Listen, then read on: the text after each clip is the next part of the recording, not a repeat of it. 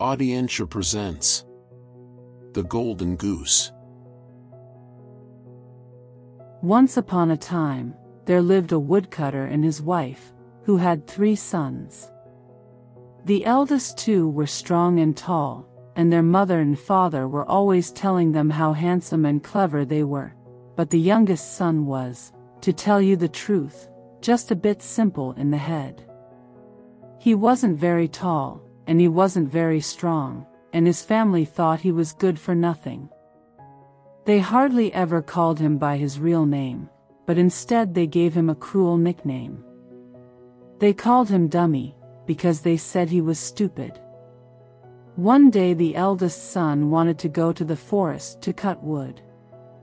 The mother praised him for being such a useful boy, and before he set out she gave him some of her best fruit cake for his lunch, and a bottle of wine to wash it down. While the boy was walking through the forest, he met a little gray old man who said to him, "Do give me a little piece of your cake and a swig of your wine. I'm so terribly hungry and thirsty." And the eldest son replied, "Be off with you, you filthy old beggar." The little gray old man went away, but not without taking his revenge. He put a curse on the boy, so that when he started to cut a tree down, his axe slipped and went into his leg. The boy limped home to his mother, who washed his wound and bandaged him. The next day, the second eldest son went out to the forest to cut wood. Before he set out, his mother praised him for being such a useful boy, but especially asked him to be careful with the axe, so as not to have a nasty accident like his brother. The boy promised not to be careless, and his mother gave him some of her best sponge cake for his lunch, and a bottle of wine to wash it down. It happened that as the boy was walking through the woods, he came across the same little gray old man. The man said to him, "Do please share your sponge cake and your wine with me, for I am so terribly weak with hunger and thirst." The boy said, "Be off with you, you lazy old scoundrel. If you want to eat, you'd better work." The little gray old man went away, but not without taking his revenge. Not long after, when the boy was cutting down a tree, his axe flew out of his hand and hit him on the head. He crawled home to his mother, who bandaged up his wound and asked him why he had not kept his promise to be more careful. For the rest of the week, the 2 eldest sons were both lying in bed recovering from their wounds. The father said to the third and youngest son, "Get on your feet, you lazy dummy. Why are you sitting around doing nothing, when both brothers are hurt and unable to work? Get out to the forest and cut some wood, if you're not too stupid to do that." The mother laughed at him and said, "It's more than likely that Dummy will cut his own head off, but it won't be much of a loss to anyone." Before he left, she gave him some cake that she had burned almost to a crust in the oven, and a bottle of sour beer to wash it down. As the youngest boy was going through the woods, he met the same little gray old man who had crossed the path of his brothers. The man said to him, "Do please share some of your cake and beer with me. I am so terribly hungry and thirsty, and I fear that if I don't have something to eat and drink soon, I will surely die." The young boy replied, "Old man, I will gladly share with you what I have, but the cake is burnt and the beer is sour." "Never mind that," said the man. "I am grateful for what you can give me." The boy and the little gray old man sat down and shared the cake and the beer. After they had finished their lunch, the man said, "Since you have a good heart, and have shared what you have with me, I will give you a reward. You see that old tree over there? Cut it down with your axe and you will find something of value inside its hollow trunk." So when the little gray old man had left, the young boy, whose parents called him Dummy, took his axe and cut down the hollow tree just as he had been told. Inside he found a goose, but this was no ordinary bird, for its feathers were made of gold.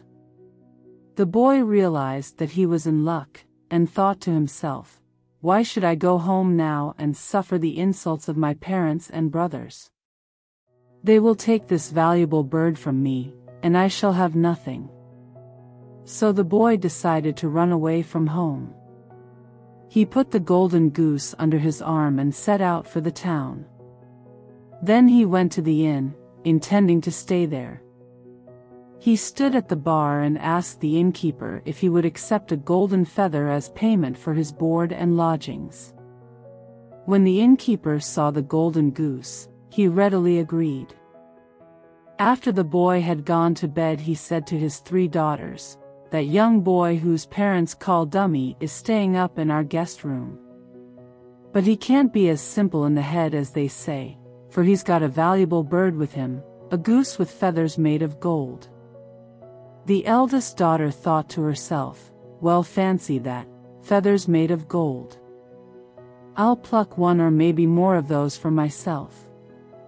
After the clock struck midnight, she sneaked into the boy's room, and saw that he was asleep with his arm around the golden goose. She crept up and tried to pluck a feather, but the feather wouldn't budge, and when she tried to take her hand away, she found that she was stuck to it. She couldn't move, and she couldn't cry out for fear of waking the boy. She had to stay where she was, on her knees by the bed, with her hand on the feather. After the clock struck 1 in the morning, the second sister came in the room, planning to take 1 feather or more for herself. In the dark she didn't see her sister, but as soon as she touched her back, she found that her hand was stuck fast to her, and she had to stay where she was, not moving and not making a sound. After the clock struck 2 in the morning, the third sister came in. The other 2 shouted, "Stay back!" But it was too late. She reached out hoping to steal a feather and found that her hand was stuck to the middle sister. The boy and the goose slept soundly through all of this. In the morning the boy got up, paid his bill with a golden feather, and left the inn with the goose under his arm. The sisters had no choice but to follow on behind him. What a pretty procession they made! Along the way they met the bishop. What a sight! He exclaimed, "It's hardly right for 3 young women to follow a boy around like that." As the girls went past, he tapped the youngest on the shoulder. In doing so, he found that he was stuck to her and had to follow. Further up the road they met a police sergeant. The bishop called out to him, "Sergeant, help me get free from this young woman's shoulder.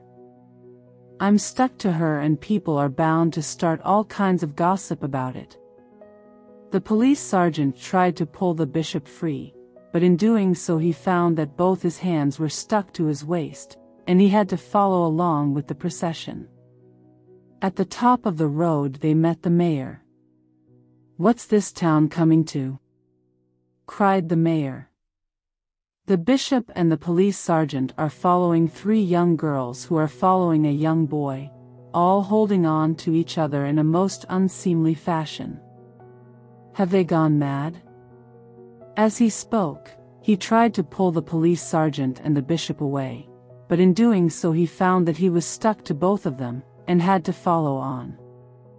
The boy led the little line of the townspeople along up the road, and at the top of the hill they passed the king's palace. Now the king's daughter was very beautiful, but she had the saddest face in the whole wide world. She had never laughed and not once even smiled. The king was so troubled by the young princess' unhappiness, that he had made a special law: whosoever could make her laugh and smile would win her hand in marriage. But the truth was that nothing very funny ever happened inside the royal palace. All the king's servants and advisors were far too high and mighty to understand what would make a young girl laugh, or indeed to allow anything amusing to happen at all.